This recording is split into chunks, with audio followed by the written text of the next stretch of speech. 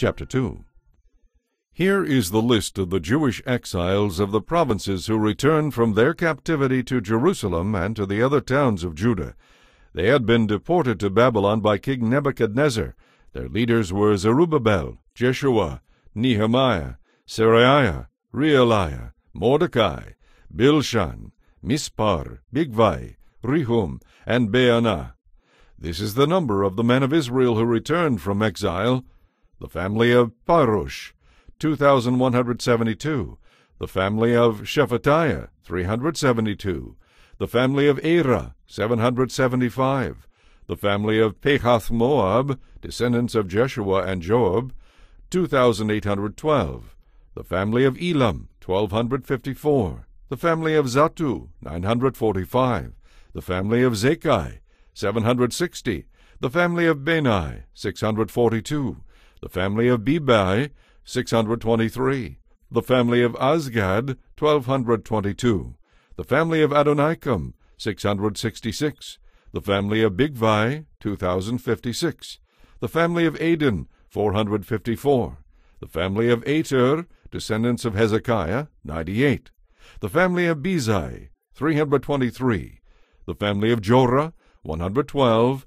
The family of Hashum, 223. The family of Gibar, 95. The people of Bethlehem, 123. The people of Netophah, 56. The people of Anathoth, 128. The people of Beth Azmaveth, 42. The peoples of Kiriath Jearim, Kephirah, and Beeroth, 743. The peoples of Ramah and Geba, 621. The people of Michmash, 122.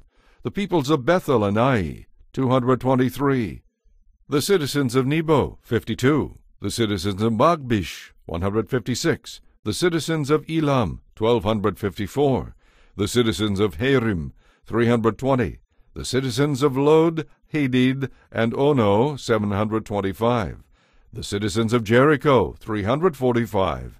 The citizens of Senaa, 3,630. These are the priests who returned from exile. The family of Jedaiah, through the line of Jeshua, 973. The family of Immer, 1,052. The family of Pashur, 1,247. The family of Harim, 1,017. These are the Levites who returned from exile. The families of Jeshua and Kadmiel, descendants of Hodaviah, 74. The singers of the family of Asaph, 128. The gatekeepers of the families of Shalom, Ater, Talmum, Akub, Hatita, and Shobai, 139.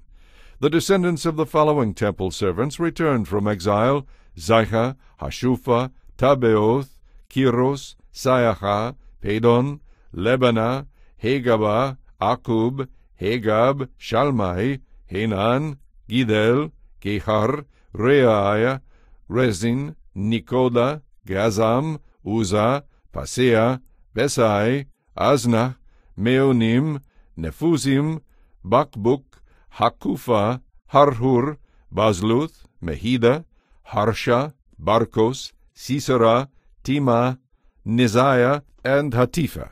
The descendants of these servants of King Solomon returned from exile: Sotai, Sophereth, Peruda, Jaala, Darkon, Gidel, Shephatiah, Hatil, Pokereth, Hazabaim, and Amai. In all, the temple servants and the descendants of Solomon's servants numbered 392. Another group returned to Jerusalem at this time from the towns of Tel Melah, Tel Harsha, Kerub, Adan, and Immer. However, they could not prove that they or their families were descendants of Israel. This group consisted of the families of Delaiah, Tobiah, and Nekoda, a total of 652 people. 3 families of priests, Hobaiah, Hakoz, and Barzillai, also returned to Jerusalem. This Barzillai had married a woman who was a descendant of Barzillai of Gilead, and he had taken her family name. But they had lost their genealogical records, so they were not allowed to serve as priests. The governor would not even let them eat the priest's share of food from the sacrifices until there was a priest who could consult the Lord about the matter by means of sacred lots. So a total of 42,360 people returned to Judah. in addition to 7,337 servants and 200 singers, both men and women. They took with them 736 horses, 245 mules, 435 camels, and 6,720 donkeys.